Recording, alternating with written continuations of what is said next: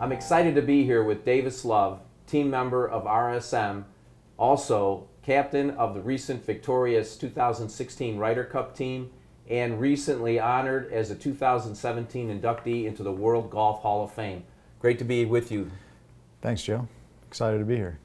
You know, it's interesting coming off of the Ryder Cup. Obviously, there had to be a lot of great experiences, and just give us your perspective on what it was like to be the team captain. Well, as captain in 2012, in 16, I kind of knew what was coming. We had a much deeper game plan this time. You know, obviously after losing in 10 and 12 and 14, we went back and kind of reassessed what we were doing and put together a great leadership team. You know, obviously it wasn't just me. I had great assistant captains, had great support from the PGA of America. So we had a better game plan, and it was a rewarding experience, whether we won or lost, because we started kind of a new era of Ryder Cup golf, and I think we did a very good job. And then the guys played great and made us look really smart. You know, that always helps, right? Yeah. You know, you talk about leadership, and you know, we of course spent a lot of time on our leadership and developing our leadership team. And recently we had a person come in and speak to us about perspective taking and the importance of looking at it from other people's point of view. And I understand that some of the things changed with regard to the way you kind of ran the Ryder Cup this year in terms of getting other people's perspectives. Can you talk about that? Right. Well, after 3 losses in a row, the PGA of America, which owns and operates the Ryder Cup, they said we need to get the players a little bit more involved and give them a little bit more of a sense of ownership. So they formed a committee of past players, past captains, from Raymond Floyd all the way to Ricky Fowler, a wide variety of guys. And Tiger and Phil and Jim Furyk and Tom Lehman and I, we all sat down in a room and we said, what do we need to do to get this back on the right track? But the PGA of America gave the players the input to feel like we were making the decision. So we made the decision on who the next captain was going to be. It ended up being me. We made the decisions on how we were going to run the team rather than being told, now you're on the team, here's what we're going to do. So I think a sense of ownership and a sense of having input, and then putting a team together that was going to work on this, not just for 2016, but for the next 10 Ryder Cups, and build a platform that could be successful over and over again. Great. So again, another important area you need is trusted advisors. I mean, obviously we feel like we're trusted advisors to our clients. So who did you lean on when the pressure was most on at the Ryder Cup? Well, leading up to the Ryder Cup, we did a better job this time on leaning on experts, whether it was Bob Rotella, our sports psychologist, Scouts Inc., a company we hired to do statistics for us, which we had never had in the past. We have statistics on individual play from the PGA Tour, but we don't have any statistics really that we can rely on team play, on how do you match players together.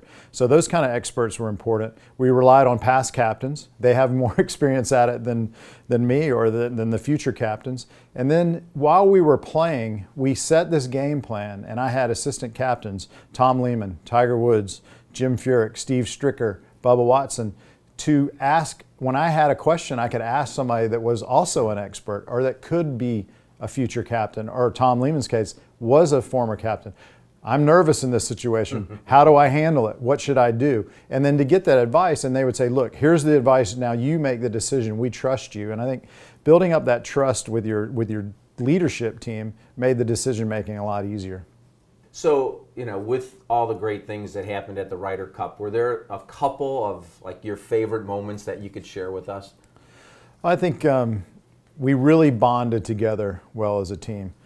Zach Johnson came up with this kind of team building joke on Thursday night. Ricky Fowler had given guys these onesie outfits, and Zach had brought this t-shirt that he thought would be very funny, a team building thing. So they all came down one night with their onesies on and exposed that they were wearing Make Tiger Great Again t-shirts. And it was a big laugh and a big team building fun time. But the most important thing that came out of it is Tiger got up and spoke.